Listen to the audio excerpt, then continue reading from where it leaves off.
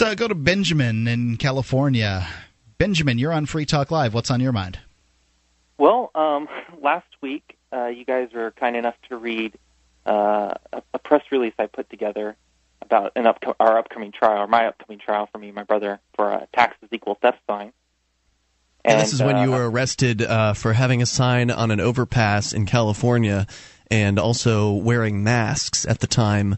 They charged you with a couple different things. They ended up dropping the mask charge, and you are still facing, what was it, attaching a sign to public property? What's the charge you're facing?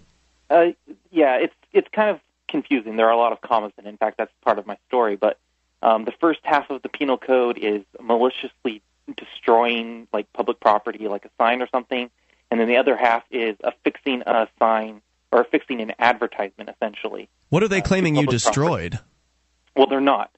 So they're claiming you were advertising? But they're saying we were advertising, that we affixed an advertisement because we we had the sign held in place to the chain link fence by two overhand knots, loosely tied overhand knots. Right, because it was a monster sign, so it made more sense to to tie it down to something rather than to stand and hold on to the thing. All right, we didn't want to, we didn't want to hold it, and we didn't want flopping around. But you didn't permanently mar any structure. You didn't, cause any kind of damage to anything. And should you have, not been harassed by the police and arrested, you would have ended up completely removing any trace that anything was there, I'd imagine. Oh, absolutely. Our plan was to, take it around with us to multiple locations. Mm-hmm. It's not like it was strung across the street. I mean, it wasn't in the way of any cars or people walking. No. It was right up against a fence. And you didn't leave it there. I mean, this is ostensibly one would think that this law was really for people who are putting up advertisements and running away and leaving them there for the intention of leaving them there, like stapling an advertisement to a telephone pole or something. You like guys that. are standing there in Guy Fawkes masks on either side of it when the cops show up. So you're not intending to do anything, but you're making a political statement, which is the most protected speech out there. Which they didn't like, because in the video that you guys recorded, the cops actually debate with you over whether or not taxes are theft, and really it was about them not liking what you were saying. Yeah, that's it would have what been interesting if your sign had said, "We love California Highway Patrol." Well, and they clearly didn't like us recording them either. They mentioned several times that we can either turn our cameras off or they'll take them as evidence. Wow. Not fans of the First Amendment. Yeah, these or folks property don't like rights.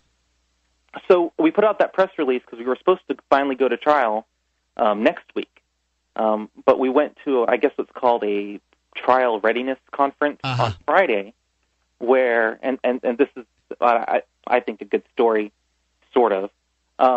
The DA and my attorney and the judge are talking there in the courtroom, and the DA is trying to explain to the judge what he's charging us with. And the judge, he's an older fellow, he face palms at the DA trying to explain it to him because he just can't believe it. Really? The court employees were snickering about it.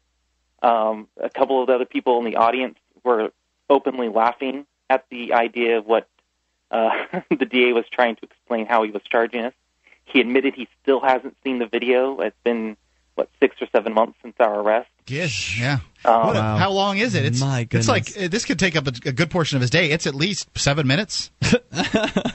Right. And Benjamin, do you know if the DA can just drop the case, or is he obligated to carry this thing out because the police initiated? Of course he can. He can always drop it. Well, so here's the thing. So this is supposed to be when we do, I don't know what, to say we're ready for the trial that happens in a little over a week, right? Right. So the judge tells the attorneys, look, I do not want this going through the expense of a jury trial, and he tells the DA, you need to settle this. So settle it. Wow. So we leave, and our attorney knows this, but we obviously were not going to take a plea deal for anything. So we explained to the DA that we would accept him dropping the charges, and then he said, "Well, no, you need to at least take the resisting charge that we're charging you with, and just pay the court fees for it." And so we declined Did you ask for a written apology from these stormtroopers that came and told you that they were going to stop you from recording and take your cameras as evidence and use essentially the color of law for theft? Not yet. We're not at that stage yet. Such Gestapo. There's a couple other highlights. Like our attorney mentioned to the judge that we were wearing Guy Fawkes masks, and asked the judge if he knew who Guy Fawkes was. And as soon as he said, do you know who Guy Fawkes was? The judge goes, remember the 5th of November. Ooh. He's from South Africa and knows all about Guy Fawkes. Okay. I thought that was kind of cool. Yeah, that's interesting. The bailiff handed our... I'm no fan of Guy Fawkes, but I think that it's interesting that the judge happens to be able to say that little rhyme for you. He at least saw the movie. Right. The bailiff actually handed our lawyer a sticky note with her email address on it, and a note saying she wants a link to the video so she can go watch it. Wow. I don't know. It's just... Yeah. So now we have it. Wonderful. So where does it stand right now?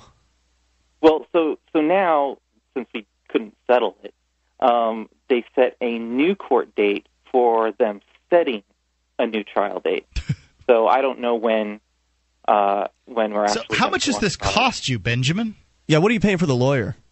Well, so far we've just given him a retainer, and...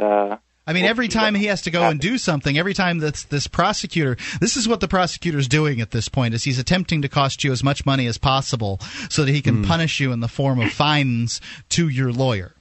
And that was actually one of his statements when he offered his deal to us to take a plea and just pay the court fees. He goes, that would be a lot cheaper than you having to bring your lawyer back. Mm-hmm. Right. Oh, my gosh.